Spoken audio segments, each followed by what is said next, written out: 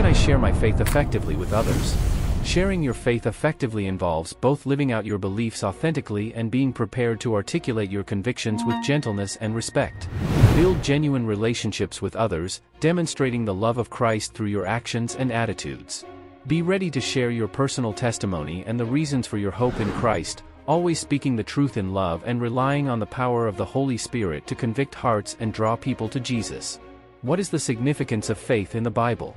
Faith is central to the Christian life, serving as the foundation of our relationship with God and the means by which we receive His salvation and grace.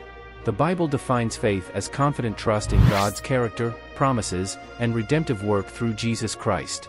It is expressed through obedience, perseverance, and reliance on God's Word, enabling believers to overcome obstacles, endure trials, and live victoriously in Christ.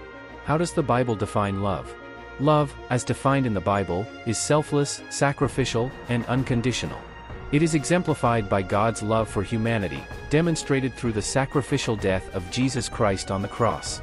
Biblical love involves both actions and attitudes that seek the welfare and best interests of others, regardless of their deservingness or reciprocation. It is patient, kind, forgiving, and seeks to build up and edify others, reflecting the character of God Himself. What does the Bible say about forgiveness? Forgiveness, according to the Bible, is both a command and a gift from God. Believers are called to forgive others as God has forgiven them, extending grace and mercy even to those who have wronged them. Forgiveness involves releasing feelings of resentment and bitterness, choosing to let go of past hurts, and reconciling relationships whenever possible.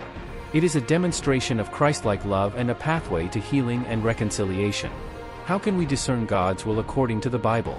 Discerning God's will involve seeking His guidance through prayer, reading and studying His Word, seeking wise counsel from mature believers, and being open to the prompting of the Holy Spirit. It requires a surrendered heart, humility, and a willingness to submit to God's authority and direction in all areas of life. By aligning our desires and decisions with the principles and purposes revealed in Scripture, we can walk confidently in God's will and experience His blessings and guidance.